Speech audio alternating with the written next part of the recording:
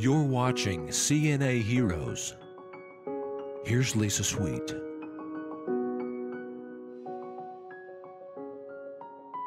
Hi, and welcome to CNA Heroes. My name is Lisa Sweet, co-founder of the National Association of Healthcare Assistants. In case you haven't tuned into this show before, I want to tell you that I get the privilege of talking about my very favorite people, CNAs. CNAs provide the bulk of direct patient care in many healthcare settings, including assisted living, skilled nursing, home health, and hospice, and many others. CNAs are often the first smiling face that a patient or resident sees, and often the strongest bonds of trust are developed between the CNAs and the patients, those that they care for. Much to my anger, the CNA role is often minimized when talking about healthcare.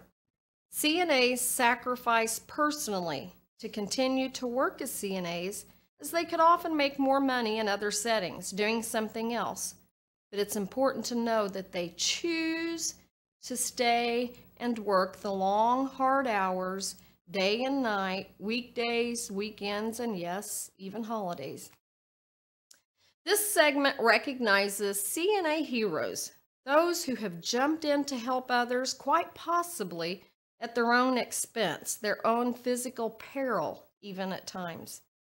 CNAs are some of the most generous people I have ever met, yes, yet they ask so little of us and society. All of this while taking care of everybody else's grandparents, parents, and even children. November of 2015, Amelia Corwin, today's CNA hero, was on a flight back to Portland, Oregon after a trip to Florida. It was only about 20 minutes into the flight when a flight attendant's voice came over the intercom with the question that strikes fear in the hearts of many healthcare personnel in their off-duty time. Is there a doctor or nurse on board? Amelia, a certified nursing assistant at Oregon Health and Science University's Ambulatory Surgery Center, jumped into action immediately upon hearing the announcement. When no one responded, Amelia announced that she was a CNA and knew CPR. The crew accepted her help.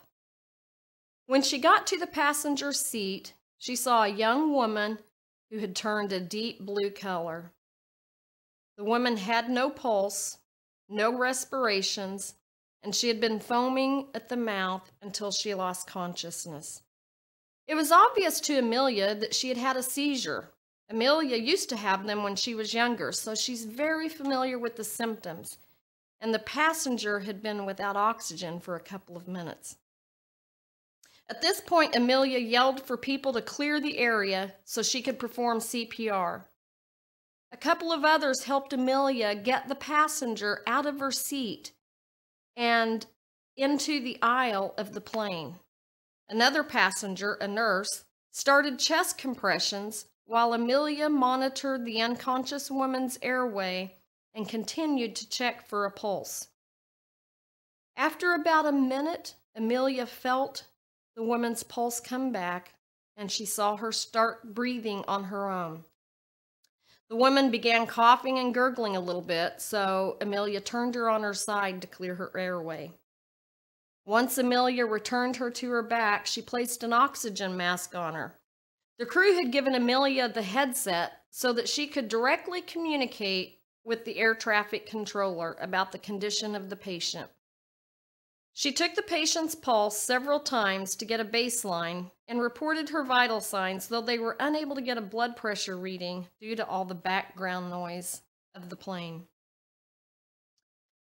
The passenger, the patient, started to get feverish, so Amelia assisted her with removing her sweater, and she got a bag of ice to place on the passenger's back of the neck and on her chest to cool her down and relieve the fever. After she returned to a normal temperature, Amelia got her setting up and eventually was able to return the passenger to her seat. Amelia sat in close proximity to the woman while the plane turned around and touched down in Kansas City, where emergency services boarded the plane and took the woman to the nearest hospital. At this point, the young woman had recovered enough that she was able to walk off the plane with the responders. So today, let's honor a very brave CNA hero, Amelia Corwin.